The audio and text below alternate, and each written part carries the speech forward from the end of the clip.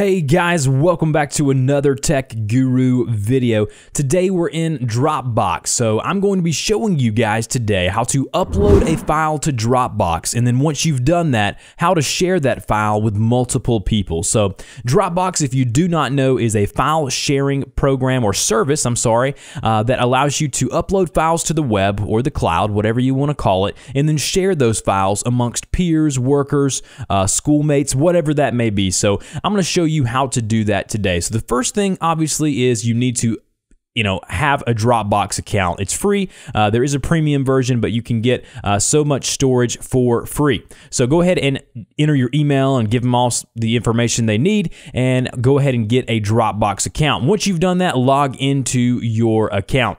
What we're going to want to do is, once you're logged in order to upload a file to Dropbox and get it on the cloud to share with someone, you'll need to go up here to where you see the upload tab or upload link right here. It has a blue addition symbol and then a little blank piece of paper. Click on that upload button and then it'll say choose files. Click on that choose files option there, and then what you'll do is you just go on your computer, and wherever you find a file that you want to use, you can just go up here and find that file, and then once you have, go ahead and click the open button there or upload, and then it also gives you the opportunity to add more files if you've decided you want to add more after uploading the first one.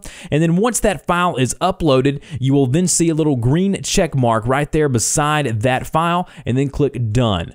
Now, as you can see here, I have that file that I just uploaded and it's in blue there, which means I have it selected. Now, I want to show you guys how to share a file via Dropbox. So let's say you want to share a file with a person that you're working on a project with, but they live hundreds of miles away. How do you do that? All you do is go ahead and highlight the file that you want to share. It'll turn blue or light blue, and then you'll go ahead and see something that says share link up there, and you'll see the little link image there right beside it. Click on that button there with the file that you want to share selected, and then once you do that, you'll see a few different options come available to you.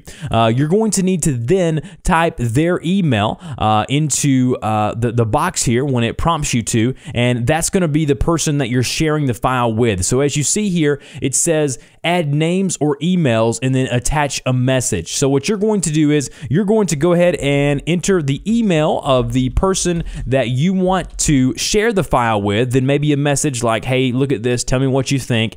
And then once you've done that, you can actually go down to where you see the blue send button, click on that there, and that will now share that file to them. It'll say sent to, and then it'll give the email address as to where you sent that file to.